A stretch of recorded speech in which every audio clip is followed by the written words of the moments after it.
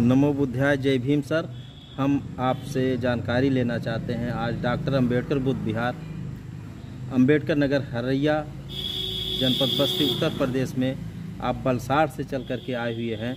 ये संस्था पूरे देश में चल रही है, 135 शाखाएं इसकी बन गई हैं और इसका ये बुद्ध विहार बनाने में आपके पिताजी का बहुत बड़ा योगदान था और आज उन्हीं की पहचान से हरैया की पहचान बनी हुई है।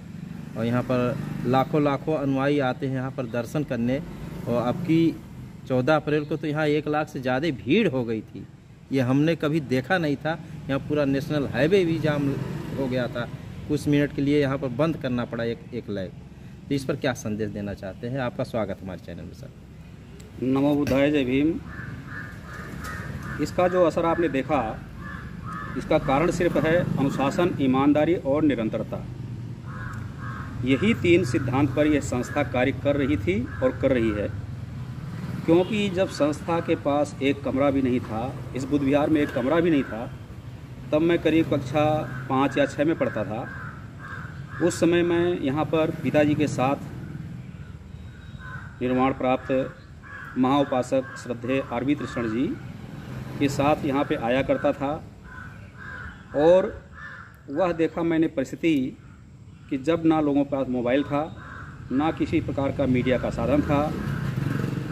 शहरों में काम करना, साधन संपन्न होकर काम करना एक अलग बात है, लेकिन साधन विहीन होकर काम करना, कमजोरी हालात में काम करना, ये बहुत बड़ी बात होती है।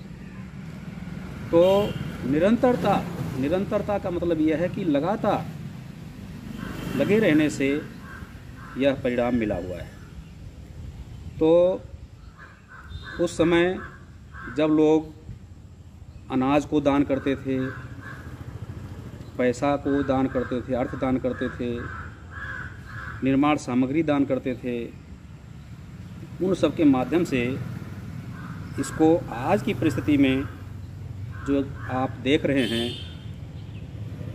ये तो आप लोगों को दिखाई पड़ रहा है, आज के लोगों को भी दिखाई पड़ रहा है। लेकिन उस समय जिन परिस्थितियों में काम किया गया है वह बहुत ही प्रशंसनीय, सराहनीय और अनुकरणीय है। कोई भी संस्था अगर इस आधार पर काम करे तो उसे इसी तरह से रिजल्ट मिल सकता है, परिणाम मिल सकता है। लेकिन हम लोगों के पास आजकल बहाना बहुत हो गया है। तो इसलिए मैंने एक छोटा सा चैप्टर बनाया बहानेबाजी का।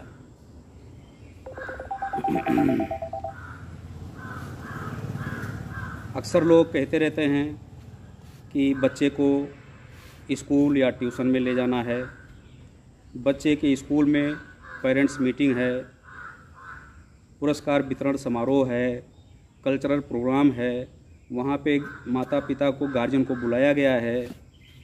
मेरा या मेरे बच्चे का कोई मित्र फॉरेन से आया है, विदेश से आया हुआ है, उससे मिलने जाना है। कुछ मित्रों के साथ में नेचुरल सीन पे पिकनिक स्पॉट के लिए जाना है, पिकनिक करने जाना है, 4 पहिया वाहन की ड्राइविंग सीखना है, मेरे या बच्चे के मित्र के घर पर जन्मदिन, वर्षगांठ या किटी पार्टी या सामान्य मुलाकात के लिए जाना है, घरेलू सामानों की खरीदारी के लिए बाज़ार जाना है, घर में मेहमान आए हुए हैं उनके साथ व्यस्त हूँ, विभागीय या व्यापार कार्य में बहुत ज़्यादा व्यस्त हूँ, इस वजह से समय नहीं मिल पा रहा है। इस तरह से कई प्रकार के हम बहाने किया करते हैं। तो अगर इस तरह के बहाने हम करते रहें तो इस कार्य के लिए, सामाजिक और धार्मिक कार्य के लिए, समाज के विकास के लिए कौन समय निकालेगा अगर इस तरह से सभी लोग व्यस्त हो गए? इसको सोचिए। मैं सभी मित्रों को यह संदेश देना चाहता हूँ, यह समस्या एक के साथ नहीं है। ये जो मैंने बताया ये तो सबके साथ है। तो सामाजिक कार्य कौन करेगा? कोई दूसरा समाज का आदमी बहुजन समाज के लिए तो कार्य करेगा नहीं। दूसरा समाज के लोग बहुजन समाज का कल्याण तो चाहेंगे नहीं। बहुजन समाज के लोगों को ही बहुजन समाज का कल्याण करना है।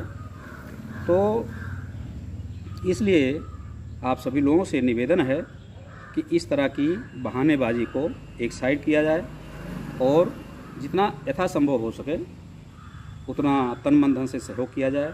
क्योंकि अगर समाज मजबूत नहीं होगा, हमारा संघ मजबूत नहीं होगा, तो हम मजबूत नहीं होंगे, हम कमज़ोर हो जाएंगे। और कमज़ोर को ही हर जगह सताया जाता है। बाबा साहब ने कहा है कि बलि बकरे की चढ़ाई जाती है, शेर की नहीं। तो अगर आपको बलि नहीं चढ़ना है तो आप क्या बनना चाहते हैं वो सोचिए। अगर बकरा बनना चाहेंगे तो अवश्य बलि चढ़ेगी, और शेर बनेंगे तो बलि कोई नहीं चढ़ा सकता है। तो इसलिए सभी धर्म मित्रों से, सामाजिक कार्यकर्ताओं से, सहयोगियों से निवेदन है कि ज़्यादा से ज़्यादा जितना हो सके यथासंभव संस्थाओं को, कार्य करने वाले सामाजिक बंधुओं को सहयोग करें, तो हमारा कल्याण इसी में रहेगा। नमो बुद्धाय, जय हिंद।